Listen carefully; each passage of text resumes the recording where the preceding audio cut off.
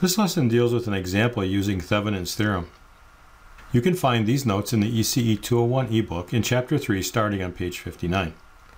Consider the following example where I've got a circuit with multiple sources and some resistances, and that's hooked up to a load. And we're going to find the power absorbed by various loads that are hooked up here. Take a look at a 10K resistor and a 5-volt battery.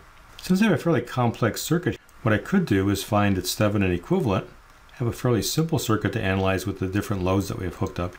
Now, since I have multiple sources, let me use superposition to find the Thevenin voltage. So let's set all the sources equal to 0 but 1 and find the Thevenin voltage due to each source. So let's set the current source equal to 0. That's an open circuit. And now let's analyze the circuit.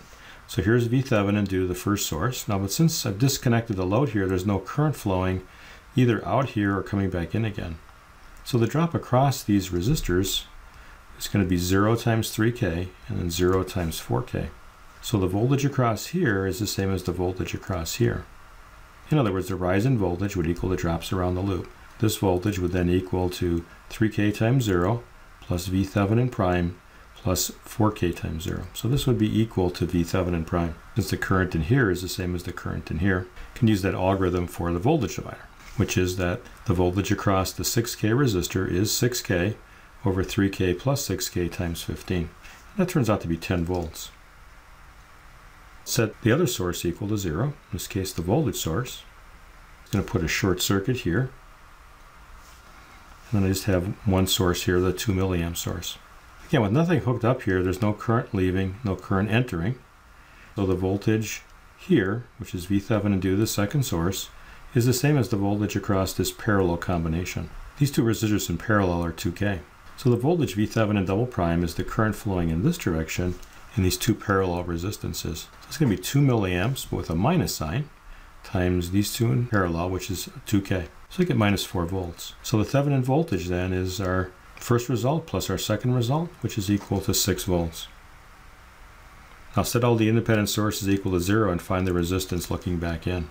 This last case, we had set one voltage source equal to 0, and now set the current source equal to 0, and just grab that schematic. And what we got then is just this is erased. So now I've got 3K in series with 2K, in series with 4K. So I get 9,000 ohms for our Thevenin. Now there is a direction associated with the Thevenin voltage, and that is we measure the voltage from terminals 1 to 2.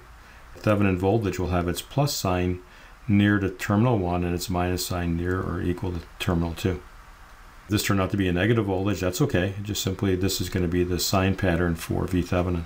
Now let's hook up the different loads.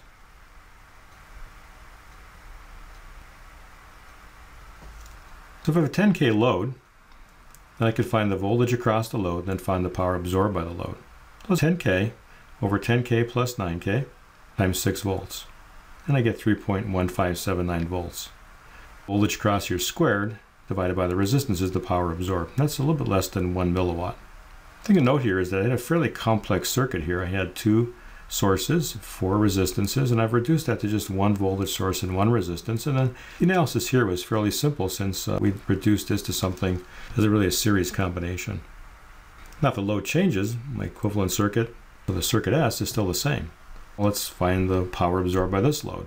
Now, I don't have a resistor here, so now I've got to find the voltage times the current. So we can find the voltage across the Thevenin resistance. That would be this node voltage of 6 minus 5 divided by 9K. And that current flows into the 5-volt source. And so it's absorbing 555 microwatts.